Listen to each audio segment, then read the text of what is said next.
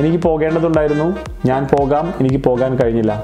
I had to go, I shall go, I couldn't go. ഒരു കാര്യം നമ്മൾക്ക് ചെയ്യേണ്ടതുണ്ടായിരുന്നു, അല്ലെങ്കിൽ ഒരു കാര്യം എനിക്ക് ചെയ്യാൻ സാധിച്ചില്ല, അല്ലെങ്കിൽ ഒരു കാര്യം ഞാൻ ചെയ്തോളാം. അപ്പോൾ ഇത്തരത്തിലുള്ള 3 സാഹചര്യങ്ങൾ നമുക്ക് മലയാളത്തിൽ വളരെ എളുപ്പത്തിൽ മറ്റൊരാളോട് പറയാൻ സാധിച്ചു. ഇതേ സംഭവങ്ങൾ അല്ലെങ്കിൽ ഇതേ സാഹചര്യങ്ങൾ വരുമ്പോൾ നമുക്ക് ഇംഗ്ലീഷിൽ മറ്റുള്ളവരുടെ ഇതേ എളുപ്പത്തിൽ പറയാൻ സാധിക്കുന്നുണ്ടോ? ഈ വീഡിയോയിൽ പറയുന്ന കാര്യങ്ങൾ നിങ്ങൾക്ക് ഇത്തരത്തിലുള്ള സാഹചര്യങ്ങൾ വരുമ്പോൾ വളരെ എളുപ്പത്തിൽ ഇംഗ്ലീഷ് പറയാൻ സാധിക്കും. Welcome to my video. This is Shiju Thomas. ആദ്യമായിട്ടാണ് നിങ്ങൾ എൻ്റെ ഈ ചാനലിലെ വീഡിയോസ് കാണുന്നുണ്ടെങ്കിൽ തീർച്ചയായിട്ടും ഈ ചാനലിൻ്റെ പേര് നേരെ കാണുന്ന സബ്സ്ക്രൈബ് എന്ന് പറയുന്ന ബട്ടൺ ഞെക്കി പ്രസ് ചെയ്യുക. നിങ്ങളുടെ വലിയ അഭിപ്രായങ്ങളും നിർദ്ദേശങ്ങളും അറിയിക്കുക. അപ്പോൾ വീഡിയോ തുടർന്ന് കാണാം. ഇപ്പോൾ ഉദാഹരണത്തിന് നമ്മൾക്കൊരു കാര്യം ചെയ്യേണ്ടതുണ്ടായിരുന്നു, അതായത് എനിക്കൊരു പാട്ട് പാടേണ്ടതുണ്ടായിരുന്നു, എനിക്കൊരാളെ കാണേണ്ടതുണ്ടായിരുന്നു, എനിക്കൊരു സാധനം മേടിക്കേണ്ടതുണ്ടായിരുന്നു, എനിക്കൊരു സ്ഥലം വരെ പോകേണ്ടതുണ്ടായിരുന്നു. അപ്പോൾ ഇത്തരം കാര്യങ്ങളെല്ലാം നമ്മൾ മറ്റൊരാളോട് പറയുന്ന സാഹചര്യത്തിൽ ഈ സന്ദർഭങ്ങളിലെല്ലാം നമ്മൾക്ക് വരുന്ന കോമൺ ആയിട്ടുള്ള ഒരു സംഭവമാണ് എന്ത്? നമ്മൾക്കൊരു കാര്യം ചെയ്യേണ്ടതുണ്ടായിരുന്നു. അപ്പോൾ ഈ ചെയ്യേണ്ടതുണ്ടായിരുന്നു എന്നുള്ളതിൻ്റെ ഇംഗ്ലീഷ് പ്രയോഗമാണ് ഹാഡ് ടു. അതായത് എന്ത് സാഹചര്യത്തിലും ചെയ്യേണ്ടതുണ്ടായിരുന്നു എന്നുള്ളതാണ് നമുക്ക് പറയേണ്ടത് എന്നുണ്ടെങ്കിൽ നമ്മൾക്ക് ഉപയോഗിക്കാവുന്ന ഒന്നാണ് എന്ത് പറയുക, ഹാഡ് ടു എന്നുള്ളത്. അത് ഉദാഹരണത്തിന് അവൾക്ക് English പഠിക്കേണ്ടതുണ്ടായിരുന്നു, she had to learn English. അവർക്ക് mobile phone ഉപയോഗിക്കേണ്ടതുണ്ടായിരുന്നു, they had to use mobile phone. എനിക്ക് അവനോട് സംസാരിക്കേണ്ടതുണ്ടായിരുന്നു, I had to talk with him. അവൾക്ക് car ഓടിക്കേണ്ടതുണ്ടായിരുന്നു, she had to drive A car. അവന് ജോലി ചെയ്യേണ്ടതുണ്ടായിരുന്നു, he had to do job. എനിക്ക് ഓഫീസിൽ 8 മണിക്ക് എത്തേണ്ടതുണ്ടായിരുന്നു, അല്ലെങ്കിൽ എനിക്ക് ഓഫീസിൽ 8 മണിക്ക് മുൻപ് എത്തേണ്ടതുണ്ടായിരുന്നു, I had to reach my office before 8.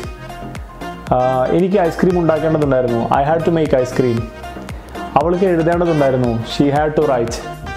അപ്പോൾ നമ്മുടെ ജീവിതത്തിൽ സാഹചര്യങ്ങളിൽ ചെയ്യേണ്ടതുണ്ടായിരുന്നു എന്നുള്ളൊരു സന്ദർഭം വരികയാണെന്നുണ്ടെങ്കിൽ നമ്മൾക്ക് യൂസ് ചെയ്യാവുന്നൊരു പ്രയോഗമാണ് ഹാഡ് ടു എന്നുള്ളത്. അപ്പോൾ എന്ത് സാഹചര്യം വന്നാലും ഐ ഹാഡ് ടു, അല്ലെങ്കിൽ they had to, she had to എന്നൊക്കെ പറഞ്ഞിട്ട് നമ്മൾക്ക് എന്താണോ ചെയ്യേണ്ട ഒരു പ്രക്രിയ എന്ന് പറയുന്നത് ആ സംഭവം അവിടെ ചേർത്ത് കഴിഞ്ഞാൽ വളരെ എളുപ്പത്തിൽ നമുക്ക് മറ്റുള്ളവരോട് പറയാനായിട്ട് സാധിക്കും. ഇപ്പോൾ ഉദാഹരണത്തിന് ഞാൻ പോകാം, ഞാൻ മേടിക്കാം, ഞാൻ എഴുതാം, അല്ലെങ്കിൽ ഞാൻ ഇംഗ്ലീഷ് പഠിക്കാം, ഞാൻ ചെയ്യാം എന്ന് പറയില്ലേ, ഞാൻ ചെയ്യാം, ഞങ്ങൾ ചെയ്യാം എന്നൊക്കെ പറയുന്ന സാഹചര്യങ്ങൾ വരികയാണെങ്കിൽ നമുക്ക് യൂസ് ചെയ്യാൻ പറ്റിയൊരു പ്രയോഗമാണ് ഷാൽ എന്ന് പറയുന്നത്. ഞാൻ പോകാം, ഐ ഷാൽ ഗോ. ഞാൻ പഠിക്കാം, ഐ ഷാൽ സ്റ്റഡി. ഞാനൊരു ബുക്ക് മേടിക്കാം, I shall by A book. ഞാൻ പാചകം ചെയ്യാം, ഐ ഷാൽ കുക്ക്. ഞാൻ വായിക്കാം, ഐ ഷാൽ റീഡ്. ഞാൻ പാട്ട് പാടാം, ഐ ഷാൽ സിംഗ്. ഞാൻ ഡാൻസ് കളിക്കാം, ഐ ഷാൽ ഡാൻസ്. ഇപ്പോൾ ഉദാഹരണത്തിന് നിങ്ങൾ പോകാം, you shall go. You shall go എന്ന് പറയാൻ സാധിക്കില്ല, കാരണം നിങ്ങൾ പോകാമെന്ന് നമ്മളല്ലല്ലോ പറയേണ്ടത്, അവരാണ് പറയേണ്ടത്, വി ഷാൽ ഗോ. അപ്പോൾ അതായത് യു, ഹി, ഷീ, ദേ ഇങ്ങനെയുള്ള സെൻറ്റൻസ് ഒക്കെ വരുമ്പോൾ നമ്മൾക്ക് ഷാൽ യൂസ് ചെയ്യാൻ പറ്റില്ല. ഐൻ്റെയും വീൻ്റെയും കൂടെ നമ്മൾക്ക് ഷാൽ യൂസ് ചെയ്യാം. I shall go, we shall go. You shall go, they shall go എന്നൊന്നും നമുക്ക് പറയാൻ സാധിക്കില്ല, കാരണം അത് അവരാണ് പറയേണ്ടത്, അവർ പോകാം അല്ലെങ്കിൽ അവർ ചെയ്യുക എന്നുള്ളത്. അപ്പോൾ നമ്മൾ ചെയ്യേണ്ടതുണ്ടായിരുന്നു. ഉദാഹരണമായിട്ട് എനിക്കൊരു പാട്ട് പാടേണ്ടതുണ്ടായിരുന്നു, ഞാനൊരു പാട്ട് പാടാം, I had to sing, I shall Singh. എനിക്ക് ഇംഗ്ലീഷ് പഠിക്കേണ്ടതുണ്ടായിരുന്നു, ഞാൻ ഇംഗ്ലീഷ് പഠിക്കാം, I had to study English, I shall study English.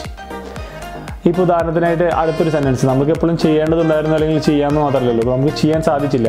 ഇപ്പം നമുക്കൊരു കാര്യം ചെയ്യാൻ സാധിച്ചില്ല എന്നുണ്ടെങ്കിൽ നമ്മൾ എന്ത് പറയണം?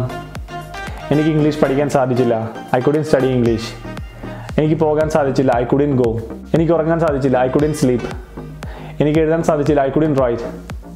എനിക്ക് മാർക്കറ്റിൽ പോകാൻ സാധിച്ചില്ല, I couldn't go to market. ഉദാഹരണമായിട്ട് എനിക്ക് ഇംഗ്ലീഷ് പഠിക്കേണ്ടതുണ്ടായിരുന്നു, ഞാൻ ഇംഗ്ലീഷ് പഠിക്കാം, എനിക്ക് ഇംഗ്ലീഷ് പഠിക്കാൻ കഴിഞ്ഞില്ല, I had to study English, I couldn't study English. എനിക്ക് ഇംഗ്ലീഷ് പഠിക്കാൻ സാധിച്ചില്ല, ഐ ഷാൽ സ്റ്റഡി ഇംഗ്ലീഷ്. ഞാൻ ഇംഗ്ലീഷ് പഠിക്കാം. എനിക്കൊരു മൊബൈൽ ഫോൺ മേടിക്കേണ്ടതുണ്ടായിരുന്നു, എനിക്ക് മൊബൈൽ ഫോൺ മേടിക്കാൻ സാധിച്ചില്ല, ഞാൻ മൊബൈൽ ഫോൺ മേടിക്കാം. I had to by A mobile phone, I couldn't by A mobile phone, I shall by A mobile phone. എനിക്ക് പോകേണ്ടതുണ്ടായിരുന്നു, ഞാൻ പോകാം, എനിക്ക് പോകാൻ കഴിഞ്ഞില്ല, I had to go, I shall go, I couldn't go. I had to go, എനിക്ക് പോകേണ്ടതുണ്ടായിരുന്നു, I shall go, ഞാൻ പോകാം, I couldn't go, എനിക്ക് പോകാൻ സാധിച്ചില്ല. അപ്പോൾ ഇത്തരത്തിലുള്ള 3 സാഹചര്യങ്ങൾ നമ്മുടെ ജീവിതത്തിൽ വരുമ്പോൾ ഇപ്പോൾ ചെയ്യേണ്ടതുണ്ടായിരുന്നു എന്നുള്ള സാഹചര്യമാണെന്നുണ്ടെങ്കിൽ നമ്മൾക്ക് ഹാഡ് ടു യൂസ് ചെയ്യാം. ചെയ്യാൻ സാധിച്ചില്ല എന്നുള്ളൊരു സാഹചര്യമാണെന്നുണ്ടെന്നുണ്ടെങ്കിൽ ഐ കുഡിൻ അല്ലെങ്കിൽ കുഡിൻ്റെ എന്നുള്ള പ്രയോഗം നമുക്ക് യൂസ് ചെയ്യാം. കുഡിൻ്റെ കുഡ് നോട്ടൊക്കെ യൂസ് ചെയ്യാം. ഇപ്പം നമ്മൾക്ക് ചെയ്യാം, ഞാൻ ചെയ്യാം എന്നുള്ളൊരു പ്രയോഗം വരികയാണെന്നുണ്ടെങ്കിൽ ഐ ഷാൽ എന്നുള്ള പ്രയോഗം നമുക്ക് യൂസ് ചെയ്യാം.